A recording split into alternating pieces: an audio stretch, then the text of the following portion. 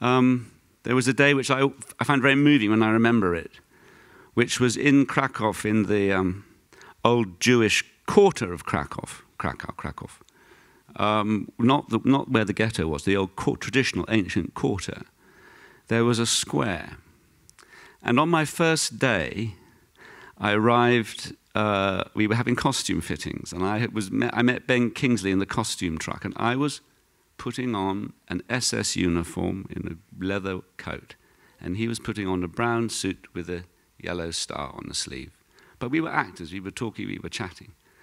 And I think we had time to kill before we had to be photographed or we had to meet makeup. We walked around our makeup, we walked around together, and then there in the square it said, Old Traditional Jewish Cafe.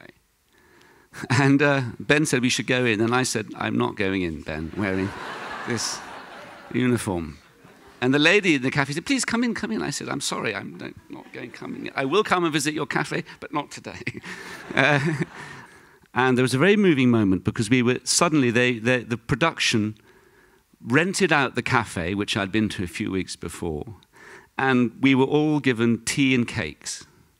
And it was very moving to see the Israeli actors and the German actors in all their costumes talking and chatting and communicating and bonding.